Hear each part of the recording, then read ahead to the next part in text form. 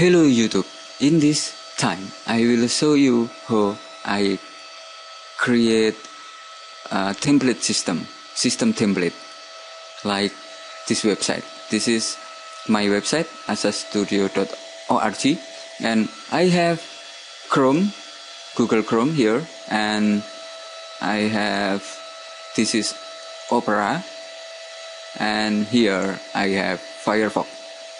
If I change my template, maybe I choose this bubble template, and I change preview here, and I change active and save. Boom! My template was changed like this. But if I go to here and reload, I don't have changed the public template. Okay, in Opera, reload, and I don't have different template here. But if I go to maybe, okay, like this, I go to here and I go to active and make an active here, save. Now I have in public template, public website. Just maybe go here. Boom! My template was changed.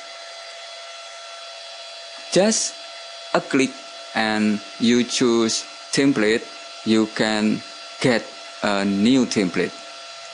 Okay, like this, I have a new template. And in this tutorial series, I will create step by step, and I start with creating database and CSS and PHP. And in this course, you may be more understanding about PHP, MySQL,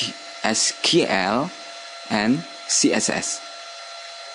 And this is maybe need a long time, but I promise I will create this tutorial until finish, and can display like this, like in my website. Okay, maybe like this, and you can edit your template.